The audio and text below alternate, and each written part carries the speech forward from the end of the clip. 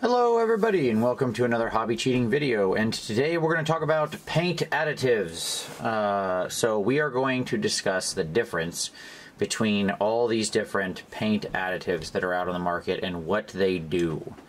So we're going to talk about flow improver, retarder, thinner, and surfactant. Surfactant. That's a hard word to say. Surface active agent is what it's all short for, but surfactant. Anyways, we're going to talk about these and the properties of them. But before we get into them, we've got a little example we're going to use here of a nice little old school Empire flag.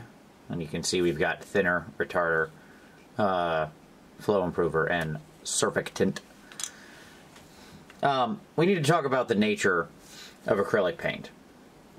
So, acrylic paint, which is what we tend to paint our miniatures with, is different than something like an oil paint or anything like that. But the properties of the paint is basically made up of four things, okay? So the four ingredients to paint are pigment. That's probably not too surprising, right? That's what makes the color. It can also define things like texture and stuff like that. There is a binder, okay, which basically means, in this case, the binder is what's actually acrylic in this. Like, that is what makes it acrylic. Acrylic paints use an acrylic binder. Basically, in acrylic paint, the binder, the acrylic medium, has a sort of crystal lattice-like structure, and it traps the pigment in between it. So what you get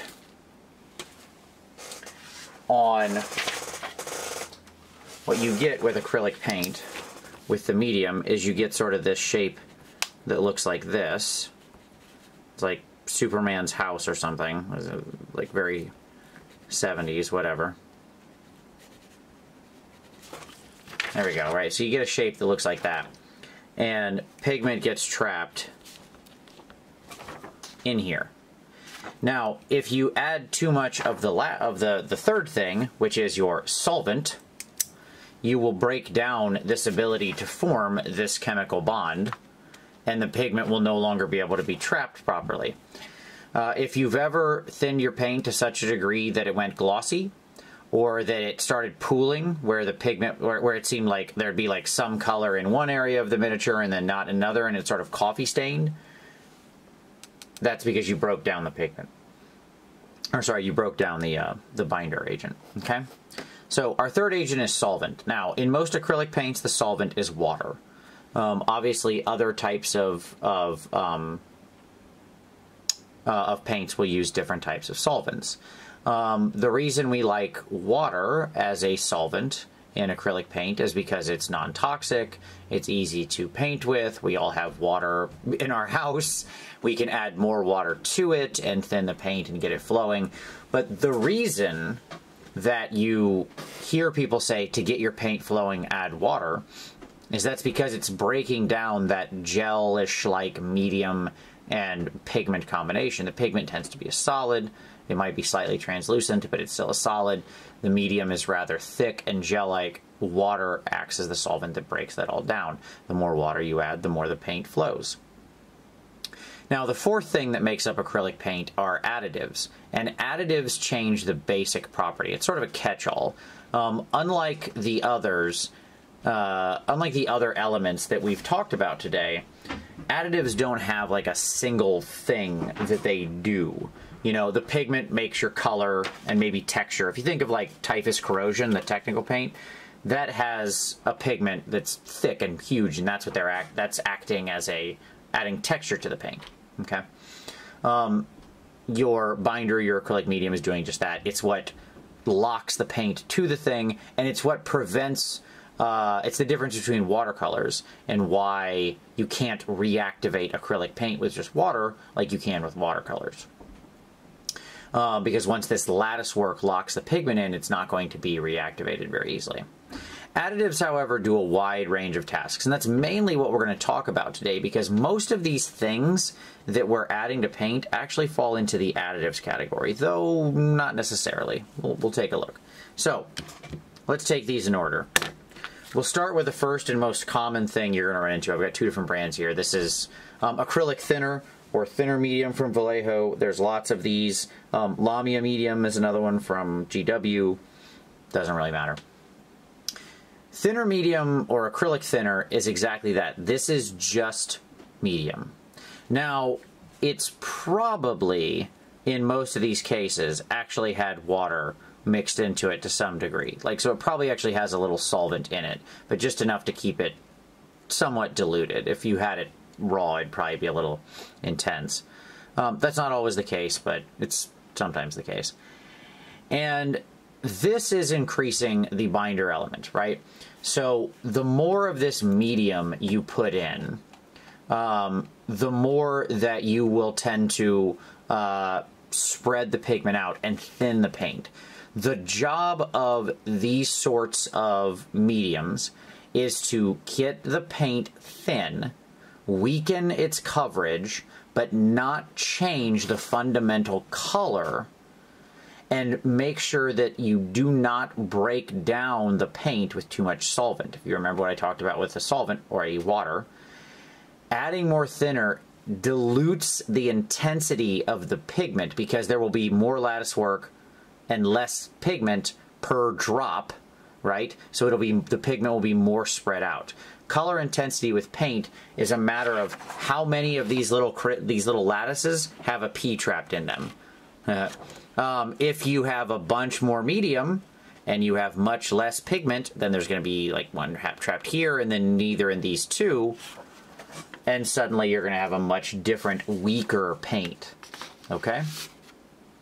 So that's the basic job of thinner.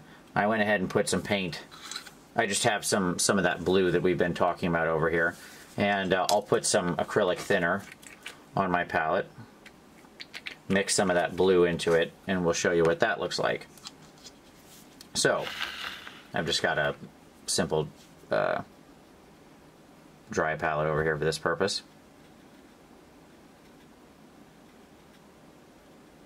So when we thin with the acrylic thinner, or thinner medium, or whatever we want to call it, what we get is the more we add, we get a weaker version of the color. So if I go to a more heavily thinned item,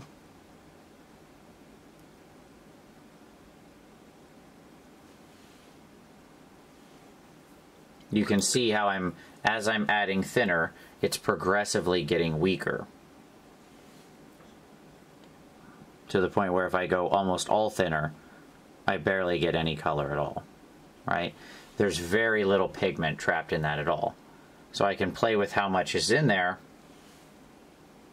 It's still there. Like, that's still turned blue. But it's just oh so slight. Right? But ideally, it shouldn't really go glossy or anything like that. It should more or less maintain its fundamental properties because I haven't broken it down too far with just there's the color, like the true version of the color, which is the paint straight, right? So you can see that transition there. Okay, so that's how our thinner medium acts. Now, all of these are going to be adding non-pigment to your paint. We'll talk in a separate video sometime about painting with pigment. So all of them are going to have some function of thinning the paint. All right, let's just get that out of the gate right now. Everything you add, if it's an additive, think about it. You're decreasing the ratio of pigment within the paint. Hence, you are going to weaken the paint. That is the nature of it. Now, the next most common one that I see people, or that I use, is Flow Improver. And again, this is from Watercolors. They make a really nice one. I also really like Liquitex Flow Aid. You have to dilute that. I like a 10-to-1 ratio of water to Flow Improver. Flow Improver, Flow Aid, you're going to hear it in lots of different names. This stuff is really powerful, and it is a solvent. So, remember I said that there are additives. When you're adding acrylic thinner, you're basically adding more binder agent, okay? But everything else is an additive. So when I add flow improver, what I'm doing is I'm making it so the paint wicks off the brush much smoother. You see how when I go down here, up here, you can see like brush strokes and things like that when I thinned it down. But look at how smooth this comes off of here. I reactivated my ink and my F there. It's funny. Okay. Flow improver does just that. It's effectively an additive that is another solvent. So normally your only solvent with acrylic paint, unless there's other stuff added, is going to be water. When you add flow improver, it's much different than glaze medium or lamia medium or anything like that, because you are changing the fundamental chemistry of the actual paint. In this case, it's reducing the surface tension of the water. So if you remember your chemistry, water wants to stick to its other, has a covalent bond, and it has surface tension. Hence why you can get a convex thing on like a top of a penny or something. You put a drop of water down, or why water drops exist at all. Flow aid changes the fundamental chemistry of that paint and makes it so the water, its surface tension is greatly reduced, meaning the paint will wick off your brush more smoothly. It will flow more easily. It achieves something that neither other thinners nor water alone can do.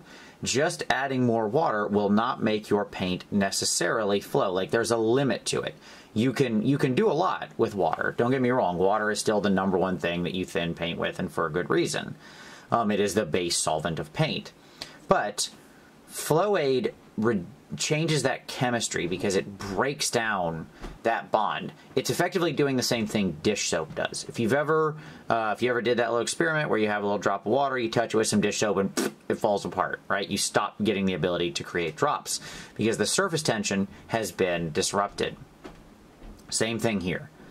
It will flow off your brush much more smoothly. This means that you also have to be very careful with it, because if you don't wick the excess paint off of your brush and you try to apply it, it's going to go blah and run everywhere, and you don't want that. Okay, next up we have retarder. So retarder medium is it's called retarder medium, but it's actually an additive. It's not a true medium or a binder. What this is doing is the chief and only purpose of this, basically. Excuse me. The chief and only purpose of this is to slow the drying time. So when I take retarder and I mix a little bit of it into my paint, again, there's lots of people who make retarder medium. Vallejo does. It's rather jelly, not jealous in slang, like it is gel-like. Retarder medium, again, like all of these, is going to thin the paint and weaken it. But you'll notice that I added a pretty reasonable amount here, but it didn't thin it as much. Okay? Now if I add more, I can get it to thin more the same way. But the more retardant medium you add, what's going to happen is this paint is going to stay wet for a long time. Like you can see how this up here is all dry now. No gloss, no reflection. Even though I thinned it way out, there is a slight blue tint. It's not coming through super well on the camera, but like with the thinner medium, I was able to take that paint down to basically non-existent and still make sure that the pigment's there. Like that is a filter. That is a barely color change, but I didn't go glossy. The pigment stayed evenly focused throughout the crystal lattice, which was maintained. With this retarder medium, this is going to basically, as an additive, prevent the solvent, the water, from evaporating so quickly and locking the paint into place. Like the water's evaporation leaving the lattice behind with it trapped in the pigment is what causes that's what happens when your paint dries, and that's why it can sometimes be a slightly different color. With this, it is staying wet for a really long time. Like that is still as wet as what I initially did. You can see I can still get in there. In fact, let's do this rather than try to put more paint on. Look at how I can still pull that off of there. Right? And that's been sitting here for a while, and that is not a thick layer. I can basically get that back to the same thing as here. Okay? Retardant medium can be great for doing very wide transitions over extreme colors, doing wet blending on the miniature. It can be great for doing very vast transitions, say between two different colors, like you want to go from green to pink. Retardant medium and then sort of wet blending that on the miniature can be a great way to go about that. Can also be good for things like void blending, because you see how, or two brush blending, you see how long it's still wet and still do the same thing. Alright, I apologize, my memory card died right as I was about to explain surfactants. So surfactant, or surface active agents, is a unique liquid. It is an additive that much like flow improver, is going to reduce the surface tension of the liquid, but it also reduces the surface tension between the liquid and the solid. Now that meaning the paint doesn't stick as well. Now that's going to go away when it dries, but it has a lot of interesting properties for application. You can see here I already applied some of it onto my model, but what it lets me do is by laying down a base with my surfactant on it, it means that it's less adhered to the surface, and it makes it easier for me to push the paint around on top of it. So what I can do is things like slide that paint down, and it will, much like the flow improver, it'll help to break it down, wick it off the brush, but it will also mean that I have a longer time to move the paint around. Surfactant is really interesting because it allows us to both have the benefits of flow improver, but also some of the benefits of retarder, though it doesn't truly slow the drying time as much. It just makes it more easy to move the paint on the surface. The other advantages to surfactant are interesting tangential benefits. Surfactant is naturally antimicrobial, so mixing a little bit of it into your wet palette or your paint water makes it so they get stinky less chance for mold and stuff like that. They'll keep it more clean. Surfactant, when mixed into your paint cup, okay, also has the big advantage of, remember, it reduces the tension between a liquid and a solid. What else is liquid on a solid? How about your paint on your paint brush? So if you've ever gotten paint down in the ferrule of the brush, having a little bit of surfactant in your water can actually help more easily pull the paint off, help your paintbrushes stay clean and smooth and sharp, prevent fraying, stuff like that. So it's a really useful product, okay? So, like I said, surfactant's interesting in its different properties. Let's review all four of these in turn since we kind of blew through them all. So first off, acrylic thinner. That's our binder agent. This is adding more medium. The more of this we add, the more our pigments get spread out in the bonds. In other words, the less little p's for pigment end up in every individual lattice. Okay? Our additives. Our flow improver breaks down the surface tension of the water, lets it wick off your brush easy. Great for things like doing sharp lines, very tiny detail like eyes where you need to really just touch the paint to the miniature and have it flow off properly. It will flow like crazy though, so make sure you wick off any excess. Retarder slows your drying time. The more of it you use, the more it will slow your drying time. Gives it properties more like a heavy body acrylic or like or oil paint. Allows you to do heavy wet blending or really strong transitions much, much easier. As you can see, this right here is still wet. This is like 10 minutes later. Okay? So, careful with how much retarder you add. Finally, surfactant, your surface active agent. breaks down the tension like flow improver between the water itself, but also does the same thing with the liquid to the solid. Can help your paint, can help you smooth out your paint, will help as a strong solvent. It will break everything down a little more smoothly, make it more easy, gets rid of things like brush lines. Also, keep some in your paint water and in your wet palette to keep them fresh and clean, and to help pull the extra paint off your brush. So there you go. That's sort of your paint additives explained. I certainly hope that was useful for you and gave you some additional thoughts on how to use these in practice. I use all of them in different situations depending on what I'm trying to achieve. And you can mix them together. I will frequently use retarder with a little flow aid to both keep the paint wet but still flowing, and that's fine. Things like, you know, adding more thinner. If you have more thinner, it will dry slower as well. This will act pseudo like the retarder because this does not dry as fast or evaporate as fast as water, right? So all these have some interesting properties, can be mixed together. I would encourage you to experiment, but hopefully I've given you some guides here to send you along your way. But there you go. So I hope that's helpful. Give it a like if you liked it. Subscribe for additional hobby cheating in the future. As always, I appreciate you very much watching this. If you have suggestions for future hobby cheating videos you'd like to see, drop those down in the comments. Always happy to help. But as always, I thank you for watching this, and we'll see you next time.